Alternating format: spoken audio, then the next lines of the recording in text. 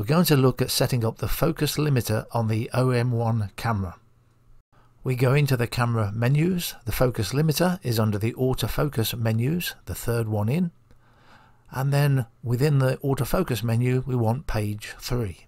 So we go across to the third page, the third line down, autofocus limiter. We select that, and on the top line you can have it off, or you can select one of the 3 options, OM-1, 2 and 3. We've set it for OM-1, and we can change those distances. At the moment it's focusing from 5 meters up to infinity. So if we select OM-1, we can now change these numbers. Let's set it up to 10 meters to 15 meters.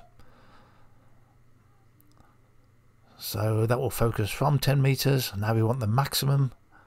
We're changing that to 15, and it's 15.9, so we'll change that to a 0. That's 10 meters to 15 meters.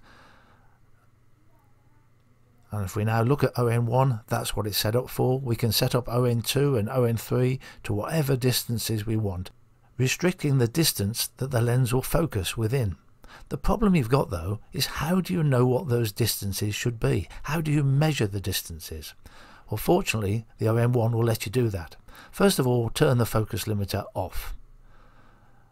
Then come out of that menu and go into the control panel. There's more than one way of getting to this, but we'll do it through the control panel. Come down to continuous focus, manual focus, and select that. And now go across and select pre-manual focus. Now notice it says settings info. Press the info button on the back of the camera. Now press the autofocus button, and it's measuring the distance of that tree. It tells us it's 19.6 meters away. We'll round that up, we'll call it 20 meters. Now go to a tree that's a little bit closer.